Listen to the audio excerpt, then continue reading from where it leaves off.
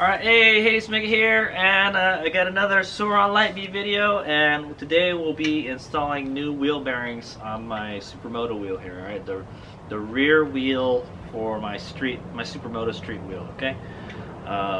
It's probably the wheel that I put the most miles on because it's the one I ride around town with, okay? And I noticed when I was working on the wheel, I checked the bearings, and it's a little gritty, all right? You stick your finger in there and you roll it around a little bit and you can feel it, and it was really gritty. And I checked my other wheels and like, the rest of them are fine. This one is not. so yeah, this wheel's been through a lot of punishment. So, and I got this wheel brand new too. So I bought some wheel bearings from Dirty Bike or AmericanSurRon.com. I'll put a link at the end of the video with a show and tell video about these guys, alright? I also did buy the front wheel bearings just in case, but I don't need to install the front wheel bearings quite yet, okay? It's a good way to get the seals for them, alright? Okay, so we'll go take a little closer look at this, and then we'll go start working on this wheel. There's kind of two ways you can do this. I don't know which way I'm going to do it today. It's all dependent on if I can fit the wheel in my press or not. Okay, but yeah, there's two ways you can hit it with a hammer and like a punch or something, and the bearing will come out by using blunt force. Okay, or you can press it out with the press. All right, and the more proper tool, honestly, is the press. Okay. All right, so let's go do this. And you might be wondering why I'm wearing all these sweats and stuff, and this really cold sweater is because it's freezing in California right now, or at least where I live, and it's got to be like 40-50 degrees right now. Don't let the sun fool you. It's cold right now. I got a lot of sunlight and I'm making a lot of solar power, at least though. So, all right, here we go. Okay, here's a close-up of said wheel. So this is the tool we're going to use to remove the seals with. As you can see, the bearings, it comes with 2 bearings. Alright, it's a good thing this only has 2. Some motorcycles have 3 bearings, alright, but that's if you have like a cush drive hub. Alright, this bike does not have a cush drive hub. So yeah, so it comes with 2 bearings and 2 seals, alright, and I think they're all the same. Yeah, they're all the same, so you can interchange it and stuff. I will just go ahead and change the seals. It doesn't look like I have to change the seals, but I'll just go ahead and do it, alright? And like I said, I got this from AmericanSurRon.com, alright, and it's a Dirty Bike rear wheel bearing kit, alright? You could just order the bearings, alright? These bearings look like they're pretty good though, so I'll rock them.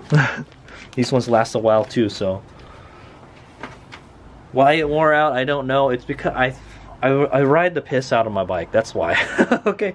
All right. So let's go ahead and pop the seal out. All right. Basically, you just got to get. It helps to have a pry bar, but you can probably use a screwdriver. I have a small pry bar like this, and you can just get it underneath there, and then just pry it out, and it should pop out. All right. Sometimes it takes a little extra elbow grease to get it out. Oh, there we go. There you go. It looks pretty clean in there. The seal did a good job. All right. All right. So how do I know the bearing is bad? I can't move it with my finger. I can't move it with my finger. Okay. Yeah. So this is the wheel I used to race with, okay, at the racetrack. So I put a lot of high speeds and lots of forces on it. So I think that's why it's bad. But yeah, that's pretty bad. I can't barely move it with my finger. That's how I knew this is bad, alright guys? Alright, I'm gonna flip it over. I'm gonna take the other seal out. Okay. Same way.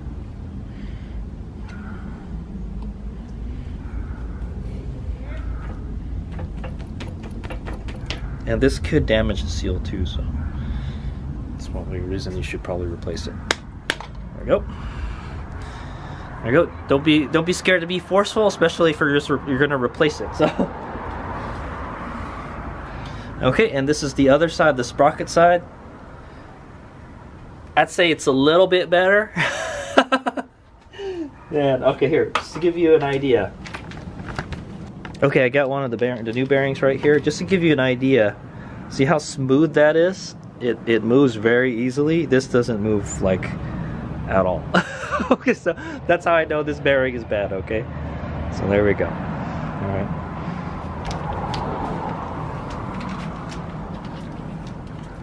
So this is all the bearings and stuff. I'm trying to keep them clean for now.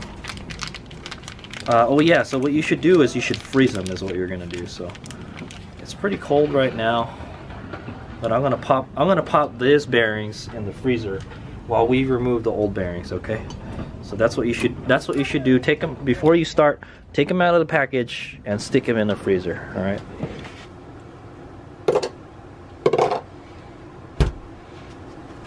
Okay, did you get that? Yeah. So the reason you want to freeze the bearing is it shrinks the bearing, and it helps it get into the hub a little bit better. All right. If you're using a press, probably doesn't matter as much, but it'll help it slide in a little better. Okay, next thing I'm gonna do is I'm gonna remove the air from the tire, all right, by taking the valve core out. Do you have to do that? Not really, but if you're, I'm gonna attempt to put this in my press with the tire on. If not, you're probably gonna have to take the tire off, all right? This is not a very big rim. I think a 17 will fit in there, all right? We'll see. The 19, I'm pretty sure will not fit in the press unless you took the tire off. Okay, air's out of there, and hopefully that'll let us compress the tire so we can get it in the press. Let me see if I can get that press right. Okay, rejoice! I think it will fit. It'll fit, but I have to clean up my area here where my press is to take off all this stuff, and I have to pull the press forward a little bit because it'll hit the rack that's back there, and I'm pretty sure if I squeeze the tire, we can get it through here. All right, so 17, yeah, it's okay. You put it in a press. Especially, this is a 20-ton Harbor Freight press, so it should fit here. Okay, and then I'll go over, after I'm done with this, I'll go over how to install it without a press if you don't got one. Good old hammer and punch. Okay, I've cleaned up the area around my jack, my press. So I managed to squeeze it in there, all right, if you let the air out, you can flatten the tires and stick it in there, and it kind of holds itself in place, and it's all nice and centered, so that's good. So I got it on there. I'm just going to use one of these, is it like an anvil or something? Is that what they call it? I'm going to put it right here, and I'm not gonna have it so it falls all the way through. That's what I would normally do, but I got these bolts sticking out here, so we're going to use these bolts as like spacers. And we're gonna press it down flat on this. All right, just don't put a lot of pressure on it, or else you might break the hub. All right. Hopefully, it won't need that much pressure to push the bearings out. If you feel it like it's a lot of pressure, don't ding it. Okay. So now I'm gonna press it down on there flat. And once you get one out, the other one is easy to get out. The first side is always the hardest. I'm gonna press it down flat here. Okay. I'm just going to make sure it's flat on the bottom, alright? For the most part. Okay.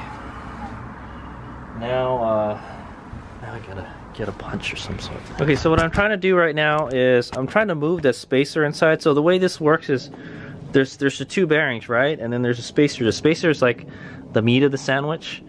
and the bearing is the button. Okay, so I'm trying to move that spacer out a little bit so we can stick this in there so it'll press on the bearing on the bottom.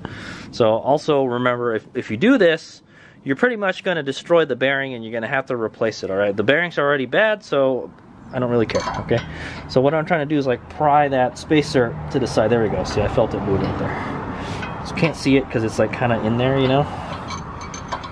Okay, and just make sure you got a long enough thingy for that. All right, so all right, now I don't have enough space, so I'm gonna have to pull this out a little bit, stick that in there, and then what you want to do,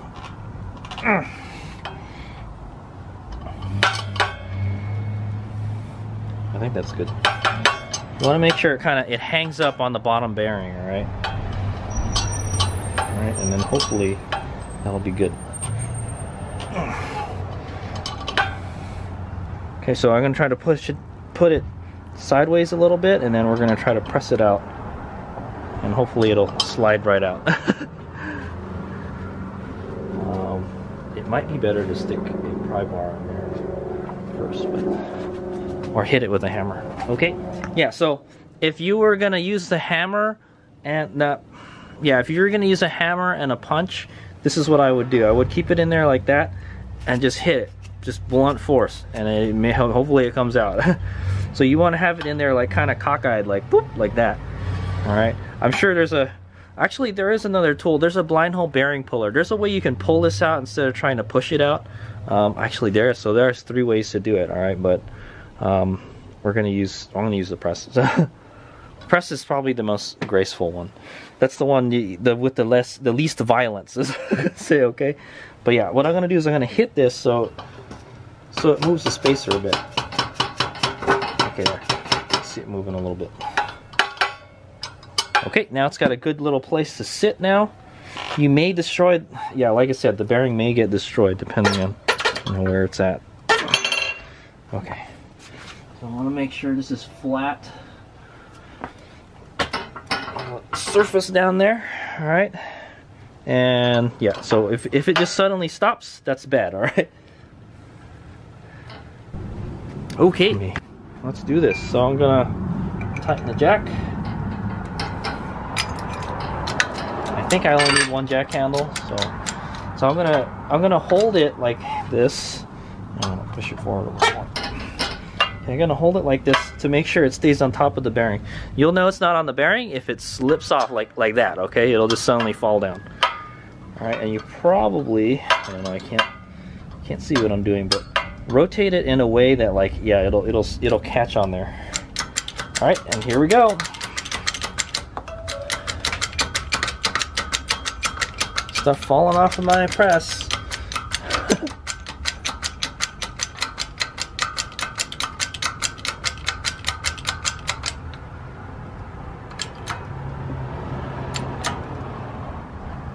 Okay, I feel it. Okay, I feel it moving. Yep, there we go. All right, at some point, the bearing will fall out. All right, but it just remember. Oh, there we go. It's done. Piece of cake. Ta-da! All right, so yeah. See, the bearing is down there now. It's kind of hard to see, but yeah, right there. Right there. Okay. All right. Yeah, that was easy. And yeah, so Hayes Mega paid a lot of money for this press, so I need to use it. that's the reasoning for doing it this way.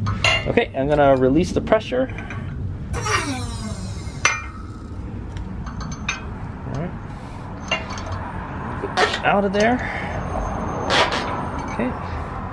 So when you're trying to press it out, try to catch it on the side of this right here, okay? Or could you do it the other way?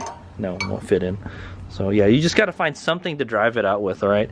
This is I like to use an extension because it's kind of blunt, you know, and it's pretty soft, and you could pretty easily replace it if I break it. So, okay. So hopefully that didn't damage the hub. Oh, the spacer fell out when I took the wheel out. Here's the spacer. Do not forget to put this back in, guys. All right, do not forget to put it back in, or else you're gonna have to take the bearing out and you're gonna damage it. All right, so there's the bearing that came out. Okay, it's an NBK 6202-2RS. All right, and this one moves pretty smoothly. How come it didn't move before? This one moves. Okay, maybe I didn't need to replace it. Okay.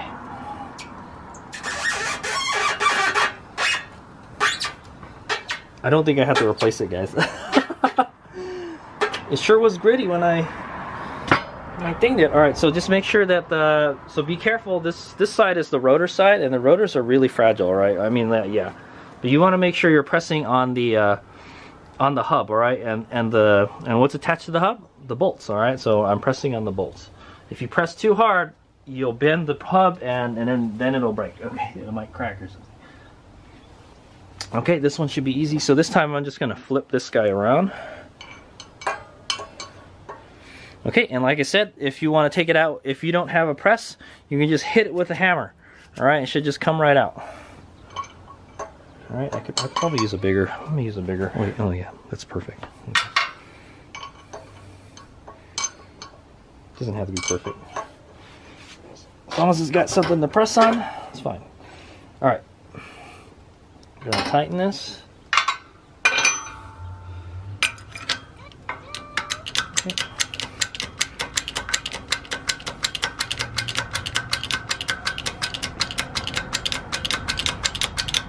Now the bolts aren't as big on the other side, so I don't know if it'll come out all the way. It's a problem.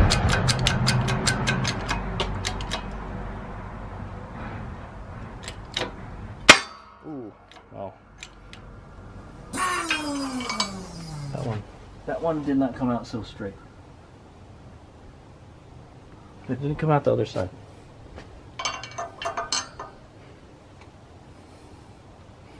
Keep on going.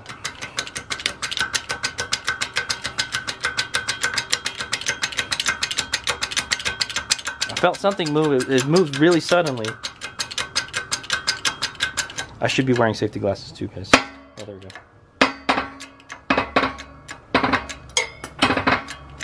As long as it moves, keeps on moving. Okay, there we go. I felt it drop out. Let the pressure out. And then we should be good. Take the wheel out. There's the bearing. And this one's in even better shape. Look at how smooth it is. So, I don't know, man. I'm just going to replace it anyway. This one's a little gritty. Yeah, this one's definitely a little gritty. Maybe this one is wearing out. The other one was on the sprocket side, so yeah, that's the side with all the power and stuff, so. Okay, whatever. Okay, now we're going to drive in the new bearings, alright? So, this is the old bearing, but you're going to have to find something to drive it in, alright? I'm going to use a socket, a 24 millimeter impact socket. All right, that is just the right size. It's just a little bit. You want it to be a little bit smaller than what the bearing size is. All right, so it doesn't get hung up. And yeah, and then you want it to be a little bit smaller than the diameter of the bearing. If not, it's going to get hung up. All right, this is almost the perfect size. All right. Also, you want to just to be safe, I would use the open-ended one. All right, not the part you put the socket in. So you make sure you don't put any pressure on the inner race, okay? Okay, I got my seal driver, 24 millimeter impact socket. And then I gotta go get my frozen bearing, all right?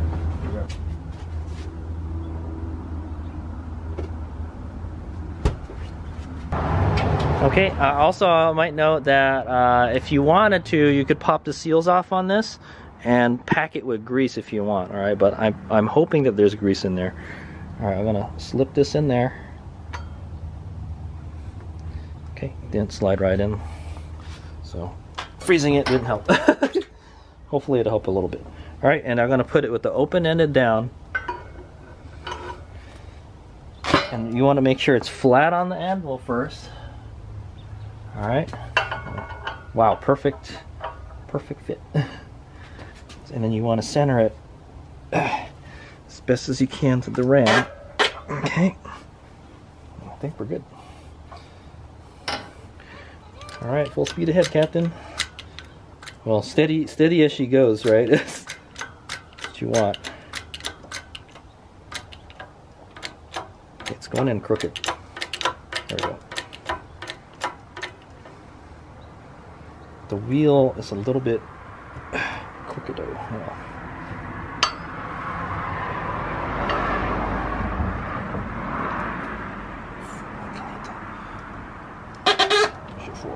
Okay, should be a little bit better. There's plenty of room with the socket. Okay, just gonna push that down until it kind of bottoms out. Okay, I felt it bottom out. It'll suddenly get hard to push in. All right. Like I said, if you don't have a press, you can just hit it with a hammer. All right. Hopefully it'll go in, but that's probably when freezing it will help the most. All right, there we go. Bearings in there, so you can see. Okay, so a very important next step. All right, very important next step. I'm gonna take this out.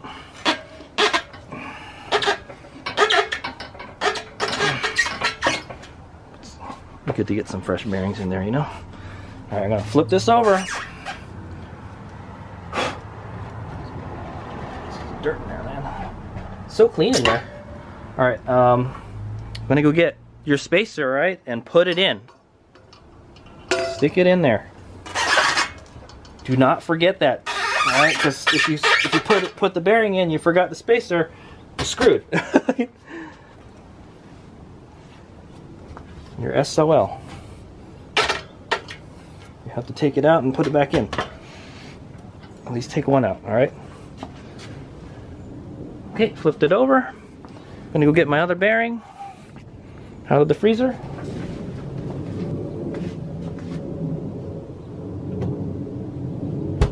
Okay, another thing that you can do to help is you could get a torch and heat the hub up a little bit, all right?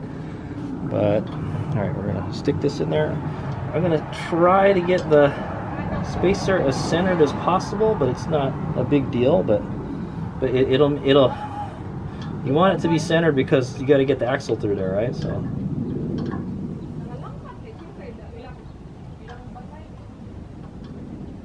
okay, just kind of drop it in there a little bit. Get your driver. Oh, it's a little taller than before. Hold on. Push this up a little bit. Okay, there we go. Perfect fit. Press is at the perfect height. I don't know why it's not level. That's weird. It should be level. Yeah, make sure everything is pressing on the anvil. I don't know. Maybe the jack is crooked or something. Or maybe just gotta move it. All right, here we go.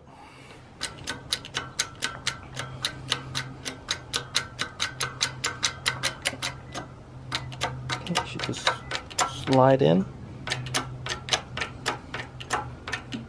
Try feel that the socket should move the socket up a little bit. So remember, there's another lip in there, all right? There's actually a bigger part that the seal goes in. You don't want the driver, right? The socket to get stuck on that on the way in, or else you could damage your hub. Okay, driving it in. I feel it stopped. Okay. Yep, I don't feel it moving anymore. I can't feel it moving on the lever anymore. So I'm going to release the pressure, and I think we're done. Okay. New bearings installed. How you like them apples? Okay, final part of the install here. Get your seal, all right? All right, that's the way the seal should go, all right? With this, so just install it the way that you installed it, all right? This way, all right? This way, the closed part facing outward. All right, Hazewing is going to put a little bit of grease on the edges to help, you know, seal it a little better and help slip it in there, just a teeny tiny bit. Okay. It's a good idea to put a little bit of grease on the sealing surfaces too, but we'll do that when we come back. When we put the axle in, all right? We'll go and install it. All right, you could. It's probably you might be able to get it in without without any tools. All right, so I'll say, let's see if we can do it.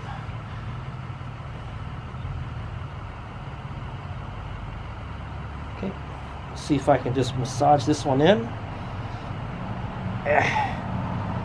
Yeah, there we go. Okay, I was able to get it in without much fuss. Okay, I think that's in there pretty good. But just to be sure, so what I'm going to use to drive the other side in is a 27 millimeter regular socket. All right, it's just the right size. All right, just find a driver that's just the right size, and we're gonna stick it in there and then tap it in. You can probably just get like a rubber hammer and tap it around it too, but you don't want to damage the rubber. Okay, I'll be gentle with it. Okay, should be good. Flip it over. So I've taken the little bolt thingy sticking out of the stand. I've lowered it all the way so it doesn't get in the way.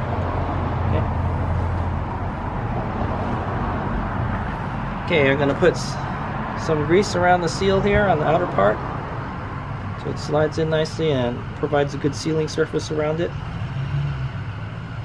Okay, probably don't need to do it, but I'm gonna stick it right there. Okay, this time I'm going to use just the driver to get it in, okay? Just make sure it's inside the seal, alright? I'm going to tap around it.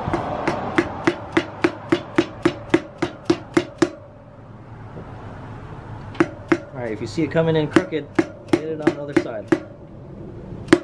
Alright, it's made out of, oops, it's made out of rubber, and it's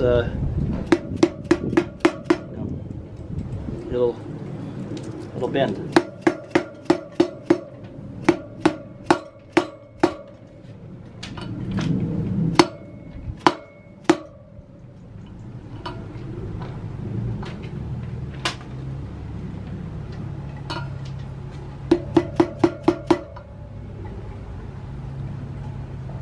Oh yeah, there's a lip around it.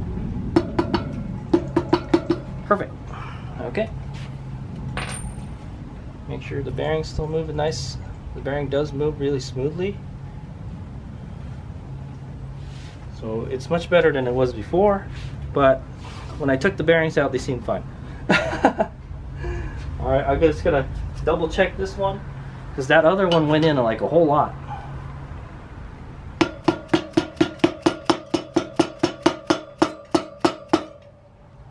Okay, nope, that looks good. Okay. Alright, and then the last thing you probably want to do is just stick your seals in there. Alright, this is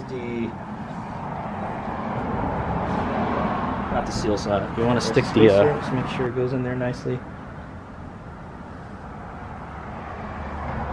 Yeah, the spacer's kind of worn out. Yeah, so what you're going to want to do is add a little grease.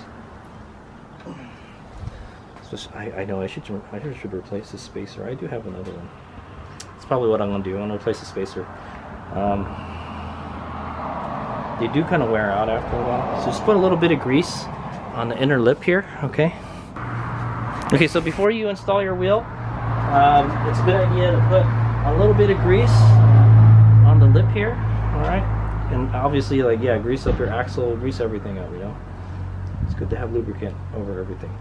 Alright, and then in the spacer goes. Alright. Alright, and it should be good.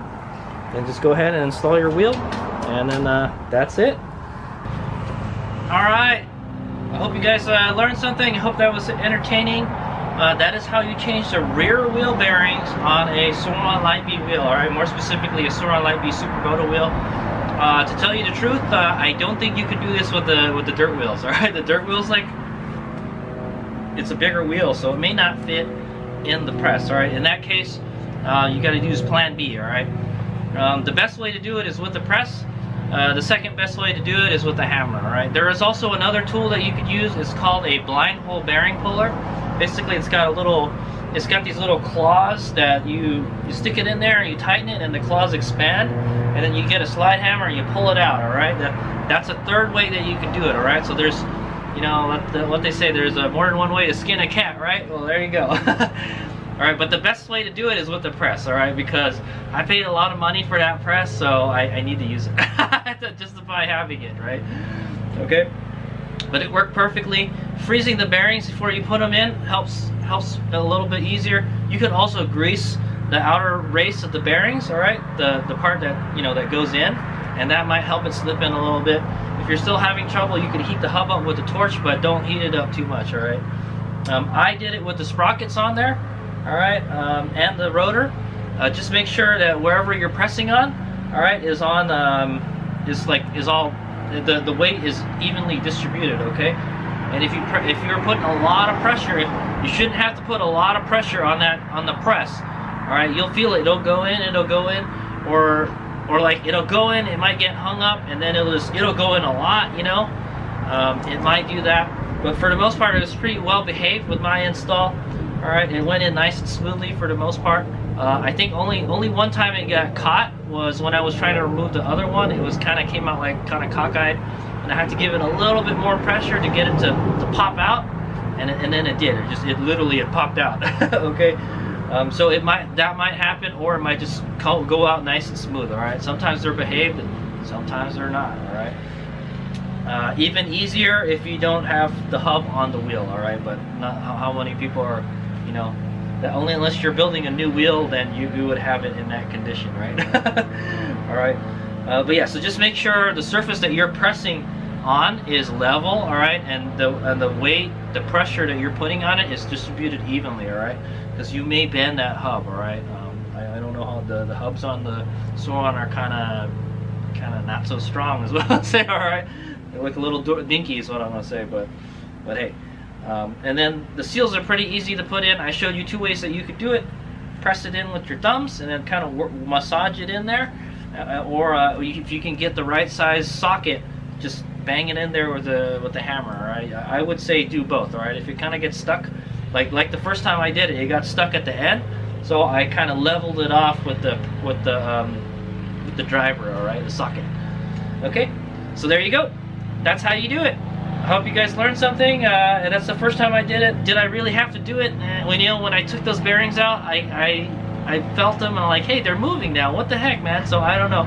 Maybe the spacer was in there kind of crooked and it was binding it or whatever. So maybe I didn't need to replace it. But I definitely felt that the bearing that was on the sprocket side was a little bit worn out. I could feel it. It's a little gritty and stuff, but it was still moving. So if it's at the point where like it's really gritty and it's barely moving, then that's when you're gonna want to replace it. I checked all my wheels and they all move pretty smoothly except for this one. Okay, so that's why I changed it. All right.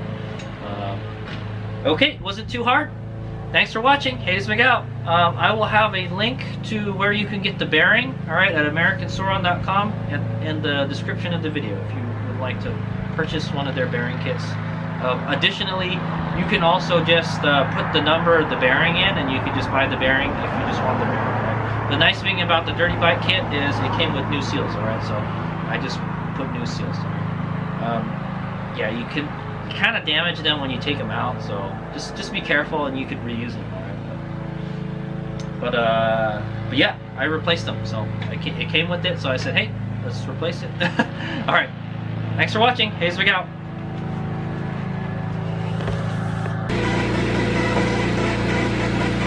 Alright, if you took this little valve core out, put it back, okay? In my case, I had to, alright? If you don't, the best way to do it is without a tire on there, though, okay? Just fun. If you want to see how well a supermoto wheel without a tire fits in there, in the Harbor Freight 20-ton press, perfectly.